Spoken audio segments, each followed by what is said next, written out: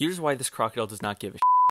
The crocodile just got its hand ripped off, and you'll notice that there's not a lot of blood pouring out. This is partially due to the crocodile consciously deciding not to bleed out. Crocodilians actually have the ability to control their blood flow so well that they can decide not to send blood to certain parts of their body. This prevents the crocodile from bleeding to death in situations such as this. This is incredible considering the fact that if this happened to us, we'd be screaming at the top of our lungs as we bled to death. They also have an incredible immune system which prevents them from getting infected with God knows what. So this crocodile should be fine. If you didn't know too, crocodilians can regrow their tails and possibly other parts of their body, which you can learn about in my book, What We Get Wrong About Crocodilians. It looks at other subjects like alligators in sewers, giant crocodiles, how fast they run, the Ramary Massacre, and more. Link in bio or description to buy.